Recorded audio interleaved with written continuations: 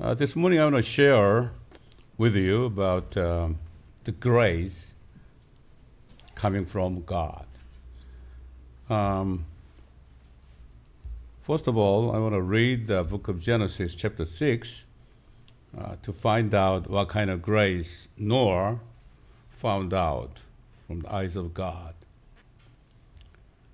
Chapter 6, verse 1 through verse 8, I'll read it for you.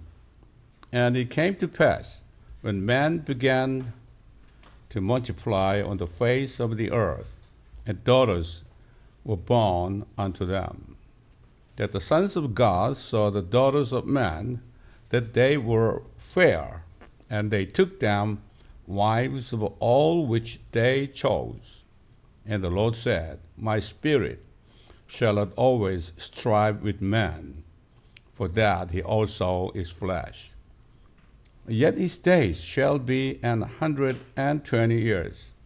There were giants in the earth in those days, and also after that, when the sons of God came in unto the daughters of men, and they bare children to them, the same became mighty men, which were of old, men of renown. And God saw that wickedness of man was great in the earth, and that every imagination of the thoughts of his heart was only evil continually. And it repented the Lord that he had made man on the earth, and it grieved him at his heart. And the Lord said, I will destroy man, whom I have created from the face of the earth, both man and beast, and the creeping thing, and the fowls of the air, for it repented me that I have made them. But Noah found grace in the eyes of the Lord.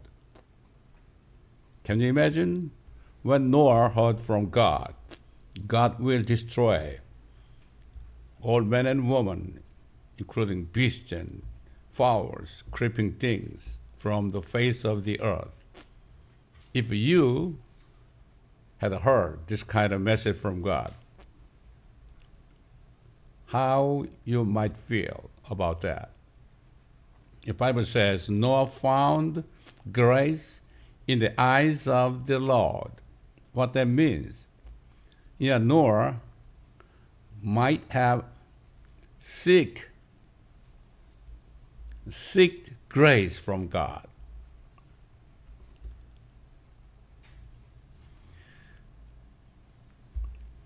At this point, God said to Noah again, The end of all flesh is come before me, for the earth is filled with violence through them, and behold, I will destroy them with the earth.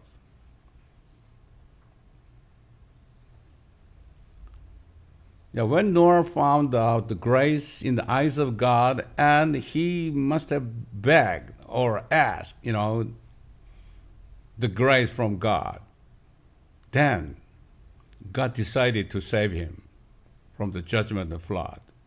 And God said to him, Make thee an ark of gopher wood. Room shalt thou make in the ark, and shalt pitch it within and without with pitch. And this is the fashion which thou shalt make it of.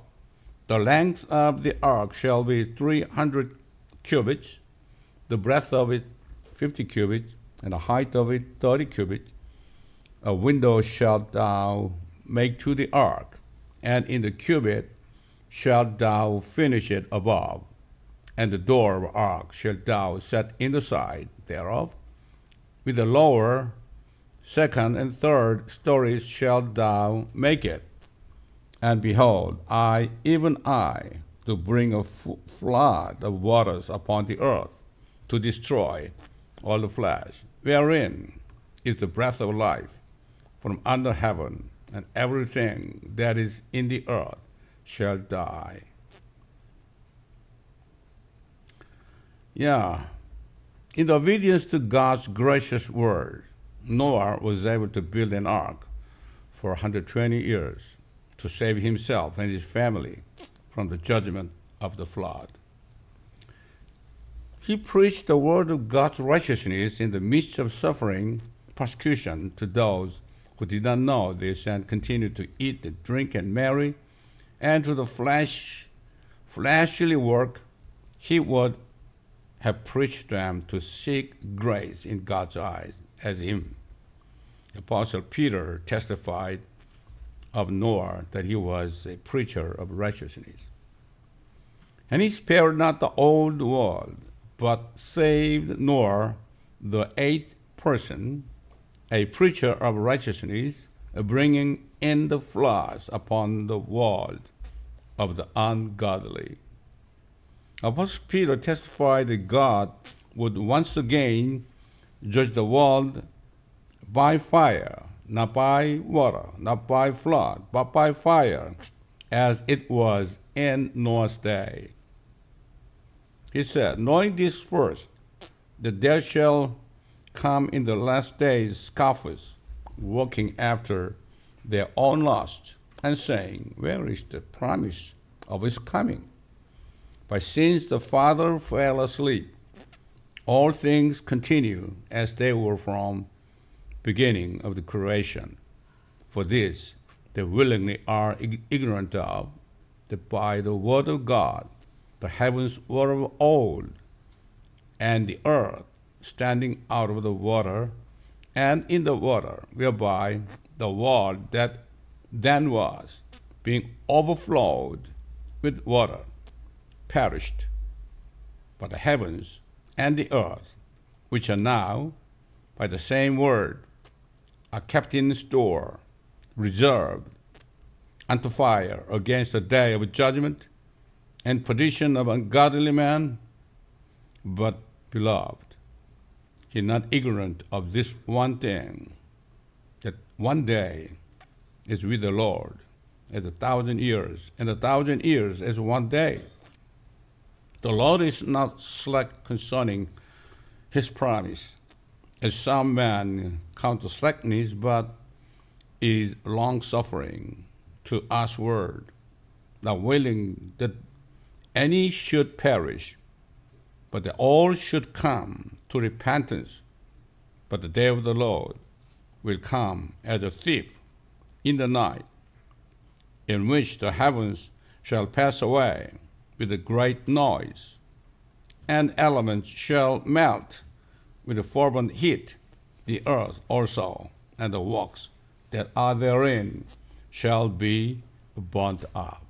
In the days of Noah, I guess, at least, at the time the population of the earth traveled more than 100 million people. That's, I guess, 1,000 years,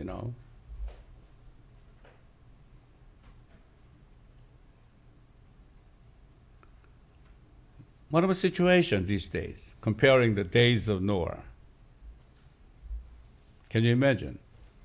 I think, more wicked, more evil than the time of Noah. At least, at the time, there is no transient of sexes. No homosex kind of things. Even those two kinds of things, days of Noah are much better than these days.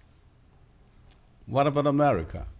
As of March 29, the President of America, proclaimed the day of transient. Can you imagine? It's never happened in the time of Noah, never happened in the time of Sodom and Gomorrah. At the time of Noah, God repented that he just had created man and woman. What about these days? You can imagine how God is feeling towards the world. God the Creator, who spoke to the ancient man Noah, made his only begotten Son, who was God the Word in the beginning, 2,000 years ago, in the name of Jesus, and appeared before his chosen people of Israel. John the Baptist testified of him as full of grace and truth. He said, "And the Word was made flesh and dwelt among us, and we beheld his glory. The glory as of only begotten of the Father, full of grace and truth." That's how you can find the grace in the eyes of God in the wicked days. How you can find the grace in the eyes of God. Jesus was full of grace and truth. What is truth? The words of God. If you like, you can open the words of God. It's called the Bible. You can see the grace in the eyes of God through the words of truth. If you like to receive the grace, you can do that. Repent your sin and ask grace from God to avoid, coming judgment by fire. Just as God saved Noah, who found the grace in his eyes from the coming judgment of the flood, God wanted to save those who sought grace in the eyes of Jesus Christ from the judgment of fire. Jesus proclaimed the gospel of grace to all the world by his own mouth. Now, Jesus said, listen to this. "For God so loved the world." You know this, right? John 3:16. Everybody knows that. "That he gave his only begotten Son, that whosoever believed in him shall not perish, but have everlasting life." Oh, you can find out, very important message from God. Whosoever believe in him should not perish. That means what? Should not perish by the judgment fire coming in near future. Yeah, John 3:16 is a fearful words of God. At the same time, the grace of God in the gospel of Christ. What is the grace in Jesus Christ? He shed his blood. He became a man. In the beginning, he was the Word. He was God. He became a man.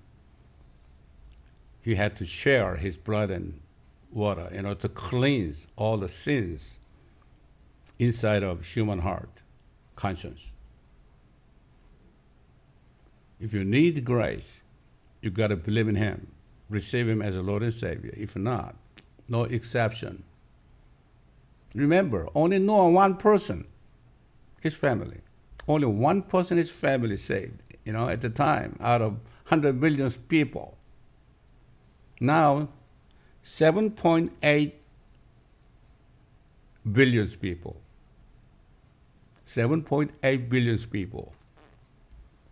You gotta be same as Noah. If not, shall perish. That's the words of God, not my word. Also, Jesus said, "For God sent not his Son into the world to condemn the world." That means to judge the world by fire, right? But that the world through him might be saved. Might be saved. That's why Apostle Paul testified that those who believe in the grace that God gave through him, that he bled to death on the cross, to be buried and resurrected on the third day, to take away his sins of the world, the sins of the world, and all the sins and conscience of man, by grace alone, souls will be saved, and saved from the day of wrath, the great tribulation. Apostle Paul said, very important message, for by grace, what? The grace in the Lord Jesus Christ. By grace are ye saved through faith, and then not of yourselves. It is the gift of God, not of works, lest any man should boast. Just one grace through the blood of Jesus Christ. That's all, not by work, anything. Much more than being now justified by his blood, we shall be saved from wrath through him. Very important message. So Apostle Paul gave a message warning that another gospel would emerge that would change the gospel of salvation by exclusive grace testified by the blood of Jesus Christ. He just sent epistle to Church of Galatians. I marveled that you are so soon removed from him that called you into the grace of Christ unto another gospel, which is not another. But there be some that trouble you and would pervert the gospel of Christ. But though we or an angel from heaven preach any other gospel unto you than that which we have preached unto you, let him be accursed.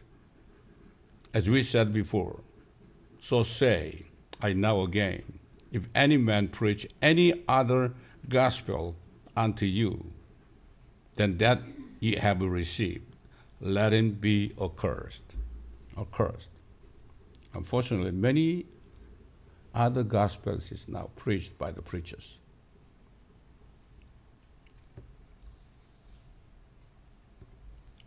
Jesus rebuked those who preach the different gospel as lawless walkers.